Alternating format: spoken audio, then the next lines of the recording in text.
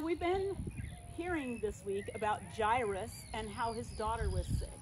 And we said that Jesus was on his way to Jairus' daughter when he was stopped and around a whole bunch of people. And today we're going to find out what he was doing during that time.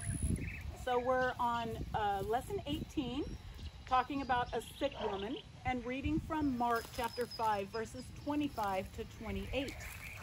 There was a woman who had had a discharge of blood for 12 years, and who had suffered much under many physicians, and had spent all that she had, and was no better, but rather she grew worse. She had heard the reports about Jesus, and came up behind him in the crowd, and just touched his garment. For she said, "If I touch even his garments, I will be made well." So this is where Jesus had stopped in the middle of the crowd on his way to visit the sick little girl. And it was at that time that he found out that the little girl had died. We already learned about that, but today we're going to talk about this woman who had had a disease for many years, 12 years, the Bible tells us. She had been sick, and she had literally gone to doctor after doctor after doctor, trying to find the answers to her problems. And she had even run out of money. She had been to that many doctors. Now she comes to the real person who could solve her problem. Just like we were talking about Jairus and his daughter and how Jesus brought her back to life again. Jesus knew this woman's problem.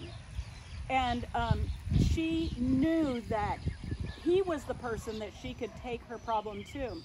She had so much faith that she didn't even feel that she needed to go up to him and talk to him.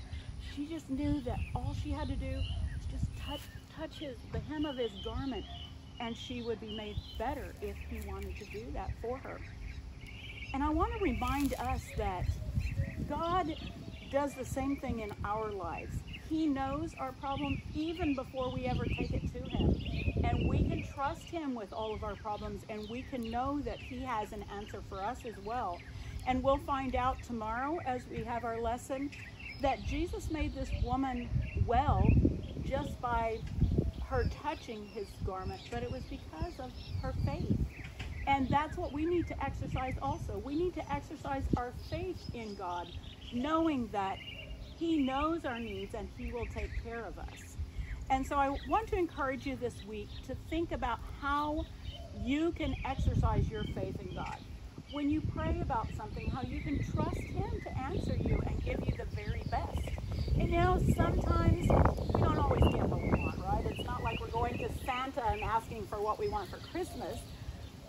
God knows what's best for us, even more than we do. And so when we ask him for something, it may be that he chooses to say no to us, or he may choose to say wait to us, because he knows what's best for us and he cares about what's very best for us. So let's remember this week, as we bring things to God in prayer, to have faith to know that he will give us what's best for us. Okay? Thank you so much. And I'm going to ask if one of you would be willing to pray for us today. Go ahead. Dear God, I pray that you will take this coronavirus away from everybody, and they will be healthy, nice, and have no coronavirus. We pray that you take care of all the people in the world, and we all love you. Amen.